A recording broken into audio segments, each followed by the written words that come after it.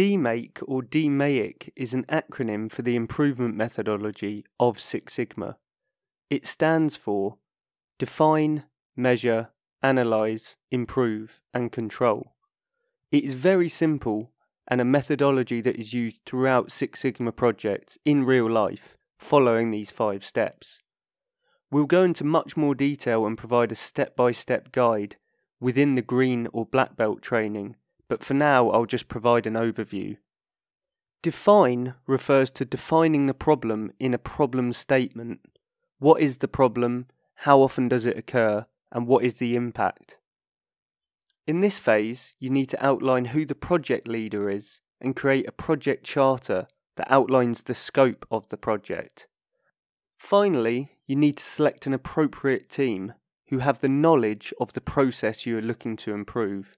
They understand the nature of the problem and they can help you throughout this DMAIC process. Next, we move on to measure. Measure is all about understanding the current state of the problem. It is all about data helping us understand the magnitude of the problem. Data should be collected not just around the process, but also measuring what the customers care about, and that may be lead time or quality improvements. As always, data should be questioned and analysed to check whether it is reliable. Six Sigma is all about making data-driven decisions in a scientific manner, but with this, the reliability of the data is extremely important. Finally, we need to understand what is the baseline for the current process. This is important for when we move further in the DMAIC process and have completed the project, and we want to quantify the impact that it has had. Analyze is all about understanding the cause of the problem. This involves going to the process and seeing it yourself, taking measurements and finding the factors that influence the process. Do not jump to solutions here.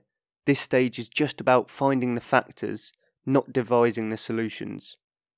Specific tools like root cause analysis, FMEA or statistical tools can be used here to question the data and find insights into the root causes of the problem.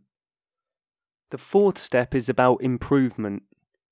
Having established what has caused the problem, improve involves brainstorming solutions and actually implementing them. It is important that solutions have permanent impact and aren't temporary countermeasures. That is why the analyze step is so important, because a thorough analysis will lead to a robust solution.